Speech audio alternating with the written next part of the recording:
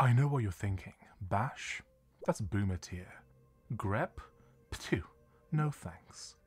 The terminal is due for an improvement, and I'm the only one brave enough to do it. It's time to introduce terminal Brainrot.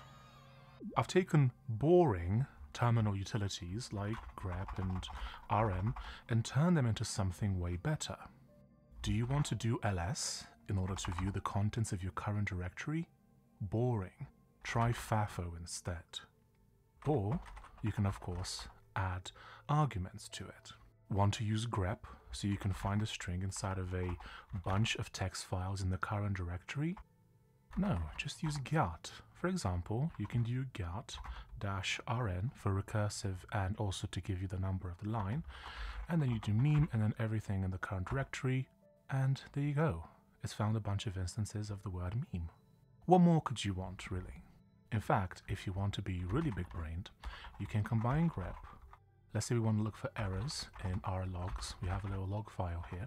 But you see, we can combine it with glowup, obviously. And what this does is it allows us to search for a bunch of instances of the word error. And of course, we will replace it with skill issue.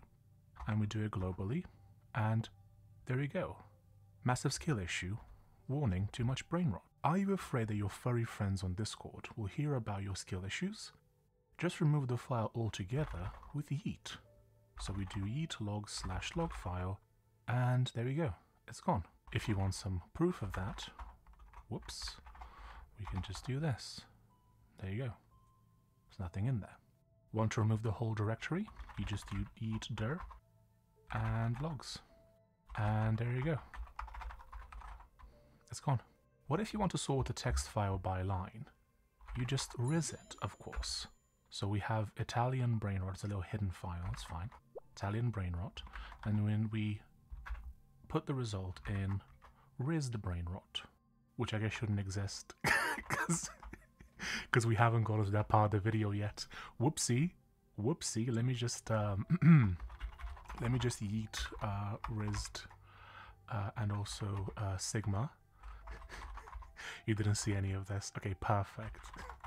What if you want to sort a text file by line? You just riz it, obviously.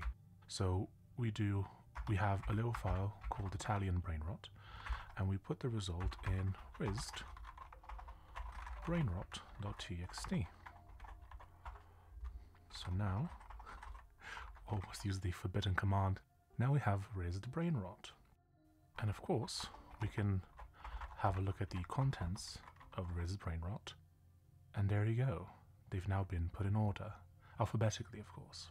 But wait, what if you don't quite know how one of these utilities works?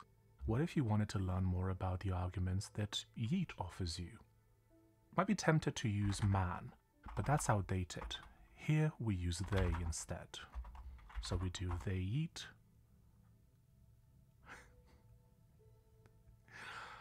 What do you mean? That worked earlier. Oh my god. Is it like this? No. Why doesn't this work? This literally worked earlier. Oh my god. Okay, there you go. It works. Don't worry about it. Cut. Don't leave this in. Cut. There you go. All you ever wanted to know about the yeet utility. Which it wasn't even yeet. Don't worry about it. Just keep going. Keep rolling. If you want to read a bunch of guides that I've made for my channel, I have a repo on my GitHub where you can peruse them at your leisure. If you like them, maybe even leave a star so that you can help me earn a one-way ticket into corporate hell. Thanks. Now that our lines are sorted, maybe you wish to remove any duplicates on adjacent lines. That's easy, you just use sigma. So we do sigma rizzed brainrot, and then we put it into sigma brainrot, of course. So now, it looks like this. We've removed any duplicates on adjacent lines. Obviously, we had to sort it first. Riz it first, in order for this to actually work. Do you want to see the differences between those two files? Here we don't diff, we beef. So we do rizzed, and then we do sigma, and there you have it. Want to get a closer look at the newly created file? You don't cat, You may have noticed that I used cat earlier, but we'll just ignore that. You don't cat, that's what your grandma does. Instead, you spill the tea. So we do sigma, brainrot, there we go. Now, what do you do if you want to find a file? You recall that the file was a txt, somewhere in your current directory, but you're not sure which. Well, that's easy. You just thirst after the file. So we do thirst in the current directory, name, and we look for any txt files.